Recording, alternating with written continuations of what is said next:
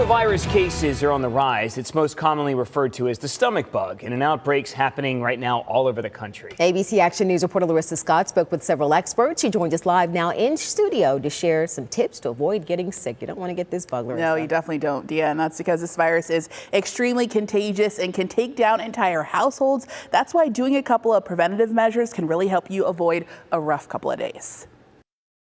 Health officials are tracking a norovirus outbreak in most parts of the United States, with data showing cases in the South are the highest they've been since last spring. It's rather very difficult to avoid it once it's around, and it gets in environments, it spreads to everyone. Try to isolate the person who has the virus. The highly transmissible virus causes gastrointestinal symptoms that can get severe. And it usually involves vomiting, diarrhea, fever, stomach cramping. You can have all of those things. You can have one of those things. There's a lot of vomiting and diarrhea that can go along with this.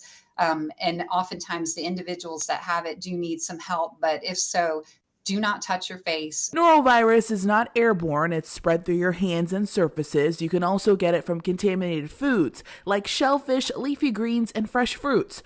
Norovirus can linger on objects for days and is most commonly spread in restaurants, cruises, and schools or daycares. So a very small amount of it can make a person sick.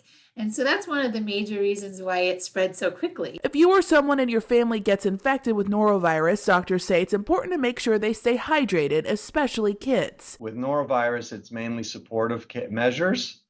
Keep the child hydrated. If the child becoming dehydrated, we need to know about it, bring the child to an emergency room. Health officials say the best ways to protect yourself from this outbreak is by rinsing your fruits and vegetables, cooking shellfish thoroughly, and washing your hands often. Wash your hands with soap and water.